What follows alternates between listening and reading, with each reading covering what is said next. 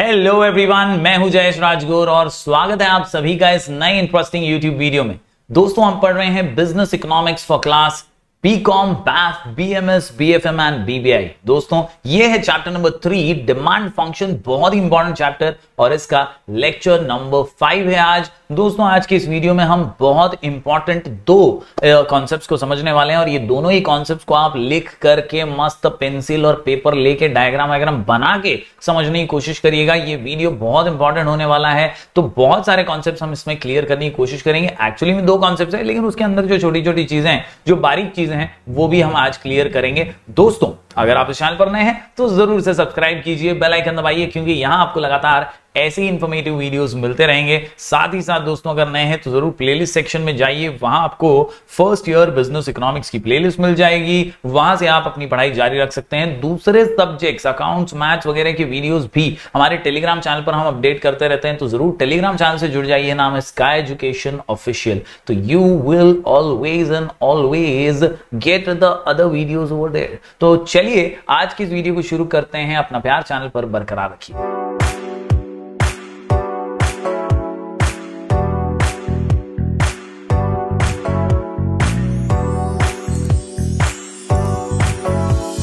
तो दोस्तों, आज का सबसे पहला कॉन्सेप्ट है हमारा about price, income and substitution effects. जी हां दोस्तों, कंज्यूमर क्यों अलग अलग बिहेव करता है, उसके चॉइसेस कैसे समझने चाहिए। हमने लॉ ऑफ डिमांड के जरिए ये तो पढ़ लिया कि भाई प्राइस नीचे तो डिमांड ऊपर और प्राइस ऊपर तो डिमांड नीचे, लेकिन इसको और डिटेल में अगर समझना है तो कैसे हम समझ सकते हैं।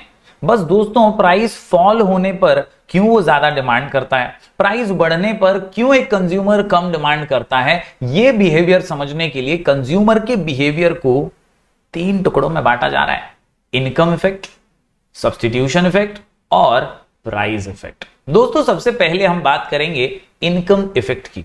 दोस्तों, इनकम यानी आमदनी। यहां पर अक्सर देखा गया है कि यार आमदनी ज्यादा तो डिमांड ज्यादा और आमदनी कम तो डिमांड भी कम।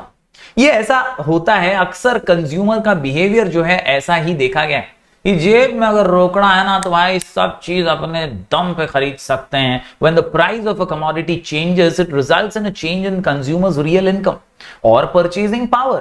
अभी देखिए, अगर कोई चीज सस्ती हो गई तो यार अपने को लगता है ये तो अपन परचेज करते थे पहले, अब सस्ती हो गई तो अब ज्यादा खरीद सकते हैं, अपना परचेजिंग पावर बढ़ गया है। When the price of a commodity that the consumer wishes to purchase falls, जो चीज वो खरीदना चाहता है वो अगर सस्ती हो जाए, the consumer immediately experiences a rise in her purchasing power and will buy more of the commodity। जी हाँ, जाहिर सी बात है, मैं जो खरीदता था वो सस्ता हो गया तो मैं और ज्यादा खरीदूंगा, क्योंकि मेरे पास अब परचेजिंग पावर ज्यादा है, मेरे पास पैसा ज्यादा है, providing it is a normal commodity. तो ये नॉर्मल और अबनॉर्मल क्या होता है? नॉर्मल कमोडिटी के केस में ऐसा ही होता है, लेकिन दोस्तों कई बार कुछ ऐसी भी कमोडिटीज होती हैं जो इंफीरियर इन नेचर होती हैं, तो ऐसे में शायद इनकम इफेक्ट अलग हो सकता है। लेकिन अक्सर ये देखा गया है कि दिस इनकम इफेक्ट, जहां कोई चीज हमारी इनकम से अब ज्यादा खरीदी जा सकती है तो उसके ऊपर पॉजिटिव इनकम इफेक्ट देखने मिलता है। Income effect can be either positive और negative depending on the nature of commodity. जब भी कोई जरूरत की चीज है, नेसेसिटी है और वो सस्ती हो गई है तो लोग उसे ज्यादा परचेज करेंगे, क्योंकि उनका परचेजिंग पावर बढ़ चुका है। बात करें दोस्तों दूसरे इफेक्ट की, तो यहां पर बात आती है सब्स्टिट्यूशन इफेक्ट की। यहां पर याद रखिए, सब्स्टिट्यूट गुड्स यानी वो गुड्स जो दूसरे गुड्स के बदले में भी लिए जा सकते हैं। ऐसे में एक दूसरे ये प्राइस का कंपैरिजन हमेशा होता रहता है, यानी चाय महंगी, कॉफी सस्ती, तो ऐसे में लोग सोचेंगे यार कॉफी पी लें, चाय क्यों पिएं। ये है substitution effect. As the price of a commodity changes, it becomes relatively cheaper और मोर एक्सपेंसिव। दोनों में से कोई एक बात तो होगी, या तो वो दूसरे से महंगा हो जाएगा या तो दूसरे से सस्ता हो जाएगा। Then other commodities, if a commodity becomes relatively cheaper than others due to a fall in its price, the consumer will then have a tendency to increase the consumption of that commodity whose price has been lowered। तो दोस्तों ऐसा ही हमेशा देखा जाता है, which are relatively more expensive, जो ज्यादा महंगे हैं उसको हम नहीं खरीदेंगे, हम सोचेंगे यार सब्स्टिट्यूट वाला ले लें। तो यहां पर दोस्तों ये होता है सब्स्टिट्यूशन इफेक्ट, जो दूसरे रिलेटेड कमोडिटी के प्राइस की वजह से आता है। ये दो इफेक्ट्स को समझिए। अब बढ़ते हैं आगे तीसरे इफेक्ट पर। यह है दोस्तों प्राइस इफेक्ट। पहला हमने देखा इनकम इफेक्ट, जहां हमारी आमदनी की वजह से हमारे चॉइस पर इफेक्ट पड़ता है। दूसरा हमने देखा दोस्तों सब्स्टिट्यूशन इफेक्ट, जहां किसी और प्रोडक्ट के प्राइस की वजह से हमारे चॉइस पर इफेक्ट होता है।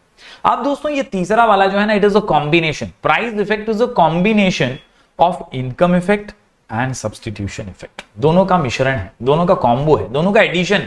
The combined effect of the income and the substitution effect is known as the price effect. It explains the inverse relationship between the price of a commodity and its demand. The price effect is graphically represented by the demand curve, whereas expressed as this equation, price effect is equal to income effect plus substitution effect. On the basis of income effect, we can classify commodities in the following categories. पहला तो normal goods हमें पता ही है, और इसमें positive income effect देखने मिलता है क्योंकि कंज्यूमर परचेज करता है ज्यादा यहां पर, क्योंकि उसकी आमदनी ज्यादा है और जो जरूरत की चीजें वो सस्ती हो गई तो वो ज्यादा खरीद लेता है, तो ये पॉजिटिव इनकम इफेक्ट है। As there real income rises and less of them when there income false. साथ ही साथ दोस्तों इंफीरियर गुड्स की बात करें तो ये खराब क्वालिटी के गुड्स हैं और यहां पर नेगेटिव इनकम इफेक्ट देखने मिलता है। कंज्यूमर सोचता है कि भाई यार ये खराब क्वालिटी का है, सस्ता भले ही है लेकिन खराब क्वालिटी, तो ये नहीं खरीदूंगा, कुछ दूसरा खरीदता हूं जो भाई क्वालिटी में अच्छा है, भले ही महंगा क्यों ना हो।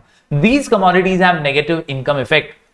As consumers' real income rises, they tend to buy less of these commodities and switch over to other superior commodities. However, the substitution effect on the demand for inferior commodities is positive and larger than the negative income effect. तो यहां पर दोस्तों एक खास बात जो underline आपको करनी है कि जो इनकम इफेक्ट होता है ना, उसके कंपैरिजन में substitution effect on the demand for inferior commodities positive and larger, क्योंकि कहीं ना कहीं सब्स्टिट्यूट ढूंढना तो हमें है, हमें अपनी जरूरत तो पूरी करनी है, तो ये नहीं तो कोई और तो खरीदना ही पड़ेगा, कोई और तो डिमांड करना ही पड़ेगा प्रोडक्ट। तो सब्स्टिट्यूशन इफेक्ट जो होता है डिमांड का for inferior commodities is positive and larger than the negative income effect. तो ये हमेशा याद रखिए कि नेगेटिव इनकम इफेक्ट से सब्स्टिट्यूशन इफेक्ट हमेशा ज्यादा होता है। फिर से एक बार रिपीट करता हूं, नेगेटिव इनकम इफेक्ट से ज्यादा क्या है, सब्स्टिट्यूशन इफेक्ट। बढ़ते हैं दोस्तों आगे, यहां पर गिवन गुड्स का उदाहरण दिया गया है। फिर एक बार गिवन गुड्स बहुत बड़ा एक्सेप्शन है लॉ ऑफ डिमांड का, और जैसा कि आप जानते ही हैं गिवन गुड्स एक स्पेशल टाइप का इंफीरियर गुड्स है, named after sir Robert Giffen. Alfred Marshall कहते हैं कि गिफिन भाई साहब ने ऑब्जर्व किया एक consumption pattern of the very poorer in the mid 19th century. उन्होंने क्या ऑब्जर्व किया कि भाई आयरलैंड के अंदर some inferior goods like poor quality of potatoes and bread had strong negative income effect. ये क्वालिटी में खराब थे इसलिए लोगों ने इसको पसंद ही नहीं किया, बोला छोड़ यार, जो अपने पास पैसे बचे उससे थोड़ा सुपीरियर वाला जो चीज है वो खरीद लेते हैं। दो given goods have positive substitution effect, substitute लेती है पब्लिक, लेकिन negative income effect is stronger and therefore the resulting price effect is negative. तो यहां पर सब्स्टिट्यूट तो लेने वाले हैं, तो पॉजिटिव सब्स्टिट्यूशन इफेक्ट है, लेकिन इनकम इफेक्ट जो है ना वो नेगेटिव है, क्योंकि उनके पास उतने पैसे अभी नहीं है। पैसे उनके पास जो बचे हैं वो किस लिए बचे हैं, क्योंकि जो पहले खरीद रहे थे उसी गुड्स के पैसे बचे हैं ना, तो वो लोग कम ही खरीद पाएंगे, सुपीरियर गुड्स भी ज्यादा नहीं खरीद पाएंगे, कम ही खरीद पाएंगे, and thus resulting price effect is negative. तो यहां पे ये जो चार्ट बनाकर दिया है ना दोस्तों, इस चार्ट के अंदर नेचर ऑफ गुड्स के हिसाब से इफेक्ट किसमें क्या है वो समझाने की कोशिश की। इसको आप लिख लीजिएगा, टिक मार्क करके दिमाग में फिट कर लीजिएगा कि भाई नॉर्मल गुड्स अगर हैं तो इनकम इफेक्ट पॉजिटिव है, सब्स्टिट्यूशन इफेक्ट भी पॉजिटिव है और प्राइस इफेक्ट भी पॉजिटिव, तीनों पॉजिटिव पॉजिटिव पॉजिटिव।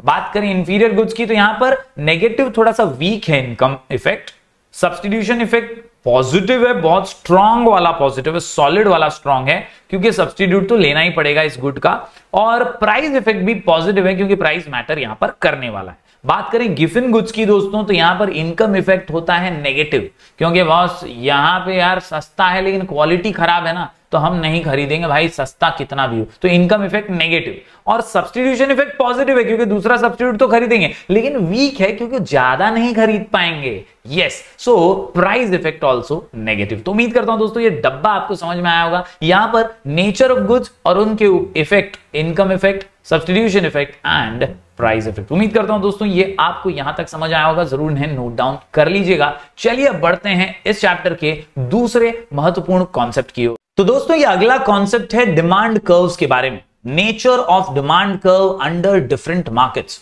दोस्तों अगर आपको याद हो तो हमने 12th स्टैंडर्ड में chapter number 5 forms of market पढ़ा था, परफेक्ट कंपटीशन, मोनोपोली, ओलिगोपोली, याद है कि नहीं? मोनोपोलिस्टिक कंपटीशन, यार मोनोपोली मतलब सिंगल सेलर, ओलिगोपोली मतलब फ्यू सेलर्स, ये हमने 12th में जरूर पढ़ा था, उसी का आज मैं रिकैप करवाने वाला हूं और यहां पर आपको समझाऊंगा कि किस तरह से डिमांड कर्व का यहां पर बिहेवियर देखने मिलता है अंडर डिफरेंट मार्केट्स, क्योंकि कॉम्पिटिटिव मार्केट्स हैं और अलग अलग प्रकार के मार्केट्स, अलग अलग फॉर्म्स ऑफ मार्केट होते हैं और इसमें डिमांड का पैटर्न जो है वो समझना जरूरी है। सबसे पहले बात करते हैं परफेक्ट कंपटीशन की। याद रखिए दोस्तों, परफेक्ट कंपटीशन एक ऐसा मार्केट है जहां पर सब कुछ परफेक्ट है, जहां पर सब कुछ परफेक्ट है, जहां पर सब कुछ परफेक्ट है। Perfect competition is a market situation where there are large number of sellers and buyers. The commodity sold is identical and homogeneous. ये खासियत है इसकी कि बहुत सारे बायर्स, बहुत सारे सेलर्स, बहुत सारे बायर्स, बहुत सारे सेलर्स। तो जब इतने सारे बायर्स हैं, इतने सारे सेलर्स हैं और सभी सेम टाइप के प्रोडक्ट्स भी बेच रहे हैं, तो यहां पर दोस्तों जो सेलर है ना वो प्राइस टेकर है, क्योंकि यार खुद प्राइस तय कैसे करेगा? प्राइस तो होमोजीनियस है, सिंगल प्राइस रखना है, सभी का प्राइस सेम ही होने वाला है। And that is why my dear students, firms demand curve in a perfectly competitive market, individual firms are as they are price takers, the price is determined by intersection of market supply and demand curve. यानी जब equilibrium price आता है ना, जब price और demand supply और demand मिलते हैं, इंटरसेक्ट करते हैं ना, तब जो प्राइस डिटरमाइन होता है उसी पे सभी बेचते हैं। सभी बेचने वाले जो हैं वो एक ही प्राइस पे गुड्स बेचते हैं परफेक्टली कॉम्पिटिटिव मार्केट में। और इसीलिए अगर आपको याद हो तो कहा गया था कि एक आइडियल फॉर्म ऑफ मार्केट तो है, लेकिन ये इमेजिनरी है, यहां पे दी गई सारी बातें काल्पनिक है, काल्पनिक है, काल्पनिक है, वास्तविकता से कोनो संबंध नहीं है। यस माय डियर स्टूडेंट्स, यहां पर एक आइडियल फॉर्म ऑफ मार्केट तो जरूर है, लेकिन ऐसा प्राइस हमेशा मिले ऐसा जरूरी नहीं।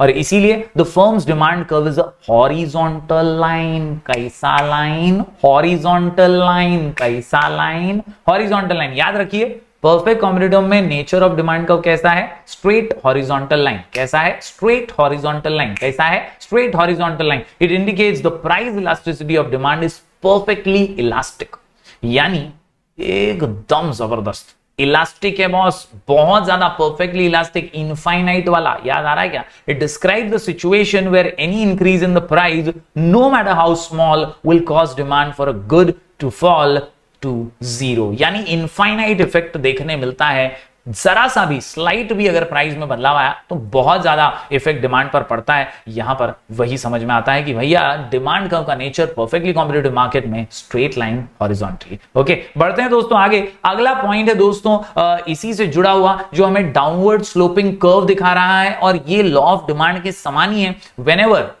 वेनेवर दोस्तों हम परफेक्टली कॉम्पिटिटिव मार्केट की बात करते हैं, उसमें डिमांड कर्व बना रहे हैं, तो याद रखिए it slopes downwards from left to right. याद रखिए इन a perfect competition the market demand curve is downward sloping curve. It reflects that the fact that as the price of an ordinary good increases, the demand for that good decreases. यहां पर inverse relationship बताई गई है। बात करें दोस्तों monopoly की, mono mean single, poly mean seller. Monopoly means single seller. Mono means single, poly means seller. Monopoly means single seller. Monopoly means single seller. यानी ये एक ऐसा मार्केट है जहां बेचने वाला एक ही है, यहां पर अपनिज भगवान है। जी हां दोस्तों, याद रखिए ये बेचने वाला प्राइस टेकर नहीं, प्राइस मेकर होता है। ये ग्राहक देखकर पुड़ी बांधता है और यहां पर पूरा कंट्रोल है मार्केट का इसके हाथों में, पूरा control. Yes, he is the controller of the supply of the product. ऐसे में दोस्तों ये प्राइस भी कंट्रोल कर सकता है और सप्लाई भी, दोनों एक साथ तो नहीं करता, कोई भी एक ही करेगा। और इसीलिए यहां पर जो डिमांड कर्व है ना, ये थोड़ा सा कर्वी आपको नजर आएगा। A monopoly market is one where there is only one seller of a commodity who controls the supply and also decides the price. However, एक rational और एक normal monopolist जो होता है, who aims at maximizing profit, would not control both supply and price.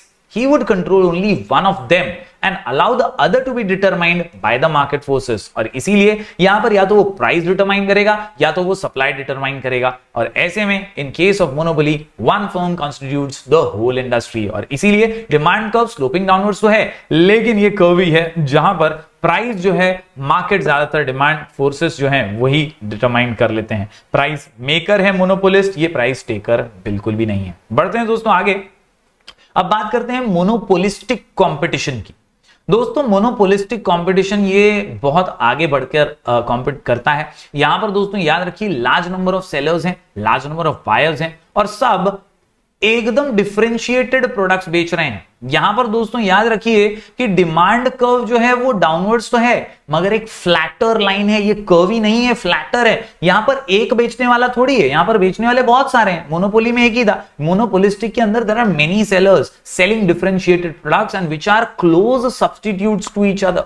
यानी mobile की दुकानें बहुत सारी हैं और इसीलिए दोस्तों एक ने ज्यादा भाव बोला तो दूसरे के पास चले जाएगी पब्लिक। समझ रहे हो कि नहीं? तो ये मोनोपोलिस्टिक कंपटीशन है और यहां पर प्रोडक्ट्स जो है थोड़े बहुत एक दूसरे से अलग हो सकते हैं, प्राइस थोड़ा बहुत एक दूसरे से अलग हो सकता है, लेकिन यहां पर कॉम्पिटिटिवनेस बहुत है और इसीलिए वेरी क्लोज सब्स्टिट्यूट्स होने की वजह से they can't raise prices without losing their consumers. The demand curve will be more elastic, that is flatter then the demand curve of a monopolist. तो दोस्तों बात बहुत ही सिंपल है, मोनोपोलिस्ट के कंपैरिजन में डिमांड कर्व बहुत ही फ्लैटर है। Products थोड़े से अलग जरूर हैं लेकिन क्लोज सब्स्टिट्यूट्स हैं, इसीलिए डिमांड कर्व फ्लैटर है अंडर मोनोपोलिस्टिक कंपटीशन। बात करें दोस्तों आगे तो अगला पॉइंट निकल करके आता है फॉर्म्स ऑफ मार्केट ओलिगोपोली का। और दोस्तों ये ओलिगोपोली क्या है? तो oligo means few, poly means sellers, few sellers. जी हां दोस्तों, मोनोपोली में सिंगल सेलर था लेकिन ओलिगोपोली में फ्यू सेलर्स हैं। दोस्तों अगर हम नेटवर्क प्रोवाइडर्स की बात करें तो गिन चुन के 5 नाम आपको याद आएंगे। यहां पर दोस्तों एयरटेल कह लूं, जियो कह लूं, वोडाफोन आइडिया कह लूं और तो नाम भी याद नहीं आते। अगर आपको याद आते हो तो जरूर लिखिएगा कमेंट में, लेकिन उन्हीं के जो चल रहे हैं अभी, जो बंद हो गए उनके लिख के फायदा नहीं है। तो ये कुछ ऐसे रूलर्स हैं मार्केट के ना जो पूरा मार्केट को डोमिनेट करते हैं, फ्यू सेलर्स। सिमिलरली अगर हम बात करें ऑटोमोबाइल इंडस्ट्री की भी तो यहां पर भी कट थ्रोट कॉम्पिटिशन है। मारुति हो, महिंद्रा हो, टाटा मोटर्स हो, कई ज्यादा कट थ्रोट कंपटीशन एक दूसरे से फेस करते हैं। ऐसे मार्केट को ओलिगोपोली कहते हैं जहां पर फ्यू सेलर्स होते हैं जो पूरे मार्केट को डोमिनेट करते हैं। दोस्तों यहां पर दे आर इंटरडिपेंडेंट, इनके निर्णय जो होते हैं ना एक दूसरे के डिसीजंस को देखते हुए होते हैं। कहीं ना कहीं किसी एक ने प्राइस बढ़ाया तो दूसरे को भी बढ़ाना पड़ता है, किसी ने कुछ नया लॉन्च किया तो दूसरे को भी करना पड़ता है। मार्केट में टिका रहना है, कॉम्पिटिशन में बना रहना है तो कॉम्पिटिटर्स के साथ राइवलरी और कॉम्पिटिटर्स के साथ डिसीजंस लेना बहुत जरूरी हो जाता है। और इसीलिए यहां पर जो डिमांड कर्व निकल करके आता है वो किंग्ड डिमांड कर्व होता है। ये जो आप देख सकते हैं यहां पर दोस्तों, ये डी से यहां पर डिमांड कर्व तो है लेकिन यहां बीच में एक प्राइस चेंज की वजह से डिमांड कर्व किंग्ड हो जाता है। किंग्ड, KINKED, ये किंग्ड डिमांड कर्व ही खासियत है ओलिगोपोली मार्केट की, जहां पर किसी एक के प्राइस के चेंजेस की वजह से सभी को वो फॉलो कर जाना पड़ता है। दोस्तों यहां पर याद रखिए कई बार तो कई ओलिगोपोलिस्ट ऐसे होते हैं फ्यू सेलर्स होने की वजह से कुछ मार्केट में टिके रहने के लिए एक दूसरे हाथ भी मिला लेते हैं ताकि प्राइसेस बढ़ा सकें, प्रॉफिट्स बढ़ा सकें। जैसे आपने देखा है वोडाफोन और आइडिया को हाथ मिलाते हुए। तो ऐसे कई उदाहरण हैं जहां पर ओलिगोपोली की खासियत ही यह है कि यहां पर दोस्तों बहुत ज्यादा कट थ्रोट कंपटीशन है, इंटरडिपेंडेंस है और इसी वजह से डिसीजंस जो है आउटपुट के और प्राइस पे ये खुद पे नहीं मार्केट के कॉम्पिटिटर्स पे डिपेंड रहते हैं। तो उम्मीद करता हूं दोस्तों ये ओलिगोपोली का डिमांड कर्व आपको समझ आया होगा। ये है किंग्ड डिमांड कर्व। दोस्तों आज की इस वीडियो में हमने कई कॉन्सेप्ट्स कवर करने की कोशिश की है। सबसे पहले हमने प्राइस इफेक्ट, इनकम इफेक्ट और सब्स्टिट्यूशन इफेक्ट के बारे में जाना। साथ ही साथ अगले कॉन्सेप्ट के अंदर हमने डिमांड कर्व का nature under forms of market जाना है। तो उम्मीद करता हूं सभी चीजें आपने नोट डाउन की होंगी। डायग्राम्स तो जरूर बना करके प्रैक्टिस कीजिएगा, साथ ही साथ इंपॉर्टेंट चीजों को नोट डाउन जरूर कर लीजिएगा। जुड़ जाइएगा हमारे टेलीग्राम चैनल के साथ, नाम है स्काई एजुकेशन ऑफिशियल। हम लगातार ऐसी वीडियोस आपके लिए लेकर आते रहेंगे। अपना प्यार चैनल पर बरकरार रखिए। मिलेंगे फिर एक बार कुछ और नए वीडियोस के साथ। तब तक के लिए do like, share and subscribe.